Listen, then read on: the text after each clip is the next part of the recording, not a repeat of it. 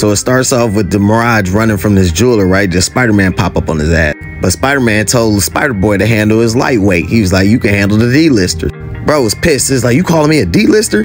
So Spider-Boy's trying to fight him, but he kept going through like all this Mirages. He's like, bro, you gonna tell me how to fucking fight this man? He's like, nope. He's like, all right, I'm gonna figure it out myself. Then he looked at Spider-Man. He was like, oh, you hanging from a light post. That's it. It's the light. The motherfucking, the real fucking Mirage only had a shadow. The rest of them don't. So then they whooped his ass. They sat on Times Square and got to talking about what happened at the edge of the Spider-Verse and how they got Spider-Boy and shit. And Spider-Boy is basically saying that he's mad that the whole world doesn't know who he is. And Spider-Man was saying that when he got erased from existence, he got brought back as Peter Parker, no Spider-Man, and he had Ben back, but he got extra memories and he mad that he got them motherfuckers because he got it's like he lost Ben twice. That's what Spider-Man was asking. He's like, man, nobody know your ass. Where the fuck you live at and shit? How you getting to school? That's when Spider-Boy was finna take his mask off. He was like, no, don't do that shit. He pointed down to the damn intercom and see that everybody, the damn TV was looking at them. He was like, yeah, you was about to fucking pull your mask off in front of everybody in the world to see. Just when that shit was going on, Supernova came out and she saw that this motherfucker was on the TV because she was looking for him, so she found his ass. Trying to blast the fuck out of him. Spider-Man was like, I don't even know who the fuck you did. Yeah, Spider-Boy was that role, his role. He was like, nah. And he was like, nah, this motherfucker's an A-lister. He definitely ain't my shit. So he told Spider-Boy to go handle the people. So Spider-Man get to fighting this girl, boy, actually dodging her shit. He can't fight her right now. And while that's going on, Spider-Boy up here saving the people. At this bar, that girl's friend recognized her. She seen her on TV.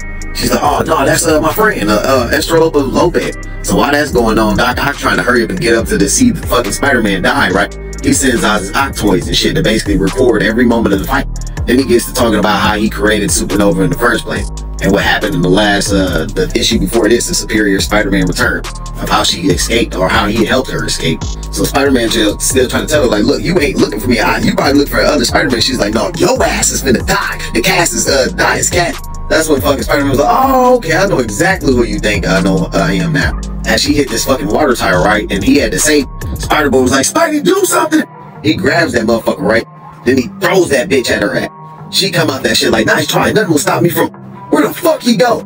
Spider-Man, he went down there. He was like, all right, she ain't trying to rob the bank or take over the world or nothing. She just trying to kill Spider-Man. So the best way to keep everybody safe is for Spider-Man to go away. And you seen the spider sense going on. And he thought that it was an old girl trying to kill him, but it wasn't. It was one of them Octoids watching his ass. So she pissed and she takes off, right? As you see Peter, he up there watching her ass. But Peter got a new problem because Doc Ock now knows that Peter Parker is Spider-Man. That reawakens all his memories of him being the superior Spider-Man. And this shit gonna be continued. But we skip to another story with Spider-Boy. And this shit was a long time ago during the Superior Spider-Man run. We get the lost memory. So Spider-Boy he finally got some fucking weapons. We seen Spider-Man did give him some weapons back in the day. He goes to find Peter, right? And that's when he sees the Mr. Negative's goons, one of them demons mask. And when he touches that, his spider sense goes off. And the spider sense is warning him to protect them motherfuckers from Spider-Man. So we meet up with Spider-Man. This is the superior Spider-Man. His ass up there fighting Mr. Negative. Spider-Boy come through and like, I know damn well you didn't murder these people.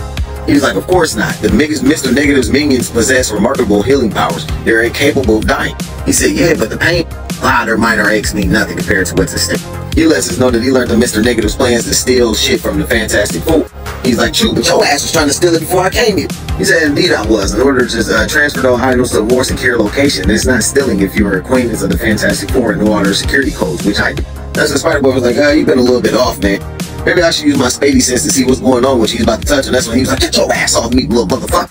He said, lay a hand. He's like, oh, you been fighting Mr. Negative. He done made you a little bit crazy. When he touched you, you get under his control and turn a little evil. That's when Mr. Negative grabbed his ass. And he turns into evil Spider-Boy. So he gets on fucking Spider-Man, right? And he says to Spider-Man, you think you're so much better than me, old man. Trying to put his ass. Well, guess what? To me, it's like you're moving in slow motion. His ass was using the super speed around Spider-Man, cracking his ass. And while I may not be as strong as you, as he tried to hit him and that shit missed, I'm strong enough. All it takes is one lucky shot and I can end you. Doc Ock and Spider-Man was saying it's not his attacks that fucking worry me, it's his damn psychic touch. At any moment the boy can reveal my true nature, but this might provide the perfect opportunity. Yes, I can say I was defending myself, that I never meant to strike him so hard. And just when he's about to hit him, right, that shit reminded him when his dad was trying to hit his ass, and he was like, I can't strike a child, I won't. Spider-Boy got to getting on his ass fast as hell. This one Mr. Negative tried to take off with that shit, right? But then you had Medusa, the Inhumans, Ant-Man, fucking She-Hulk, and I forgot her fucking name, up here as the replacements of the Fantastic Four, while they was off war.